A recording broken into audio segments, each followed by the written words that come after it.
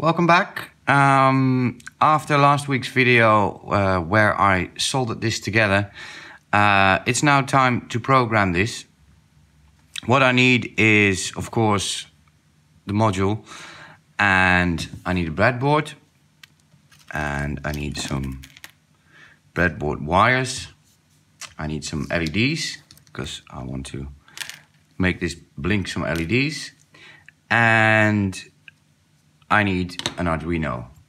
I have made this one in a previous video, but because this is a 14-pin chip and this only supports an 8-pin chip, I'm still gonna need the Arduino to program this chip.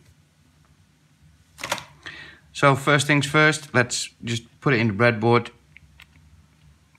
I'm gonna put it the other way around. Press it down.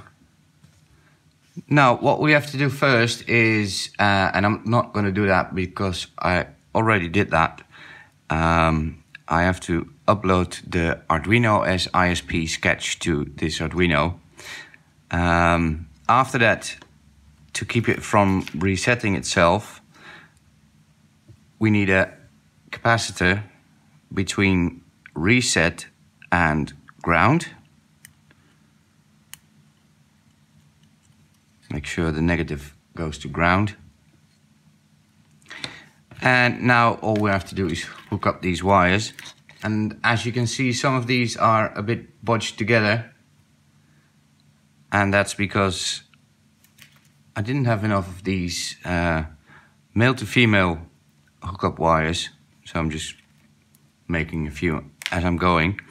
I'm gonna start with ground on the board. Don't know if you can see that. All the pins are labeled. So I'm just gonna start with ground, which is this one.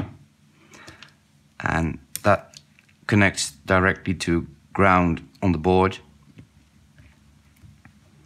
which is also on this side of the Arduino. Then I need VCC.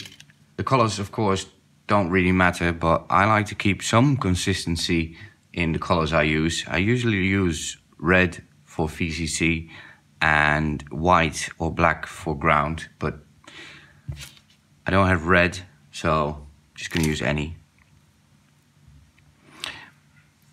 VCC is over here. That's 5 volts. And that goes to VCC over there. Now, if you open the Arduino ISP sketch, it tells you which pin is being used for what. In this case, reset is going to be pin 10, which is over here.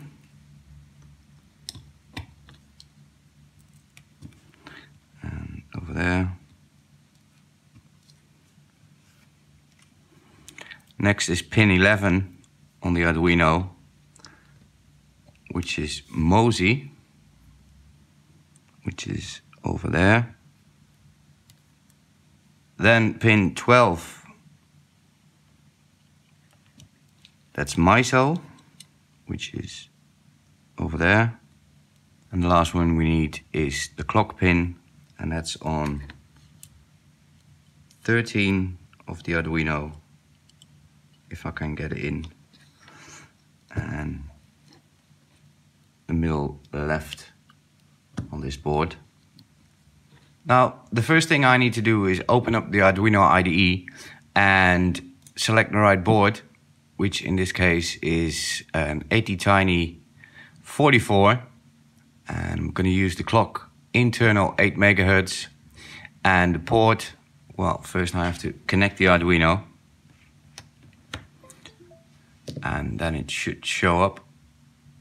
I have to open tools again, and it's COM4 in my case, and then burn bootloader.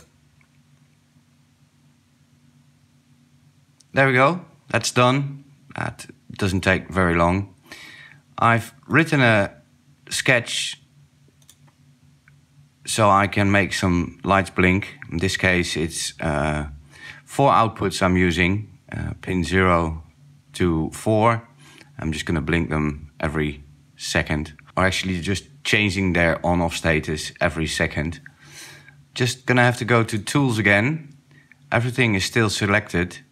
Just make sure when you're using your Arduino as an ISP, you select Arduino as ISP here underneath Programmer. And now all I have to do is upload the sketch. There we go. It has been uploaded. I have to go back to the ATtiny and remove some of the hookup cables and insert some LEDs into the breadboard, and we should see something happening. So I'm just gonna disconnect the USB for now. I'll plug it back in later. I am gonna use the Arduino as a 5-volt power supply, so I'm gonna leave ground and VCC in there, but the rest I don't need anymore. I'm just gonna remove those. Oops. I accidentally pulled out VCC. Now I do also need ground for the LEDs.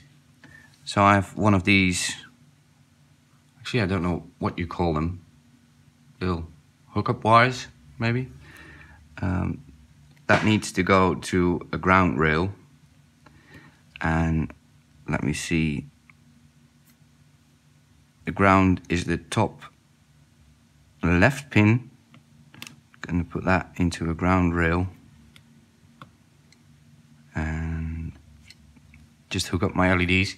Now these LEDs, these have some resistors soldered onto the legs.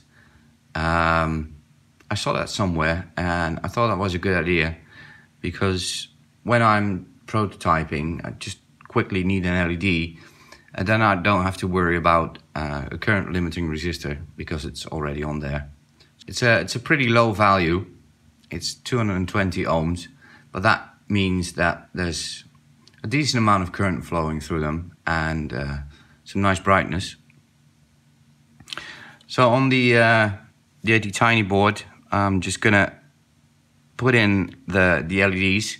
In this case, I used the current limiting resistor on the anode, so that needs to go to the pin, and the other pin, the cathode, goes to ground. So that's all the LEDs in. I'm gonna connect USB and hope it doesn't go bang.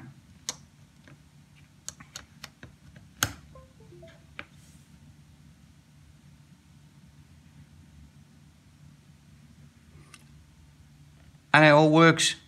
Got some nice blinking LEDs.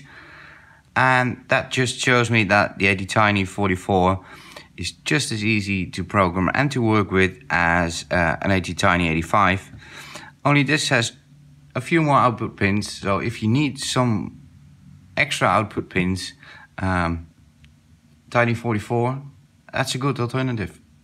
Thank you for watching. I hope to see you next time, and don't forget to like and subscribe. Bye bye.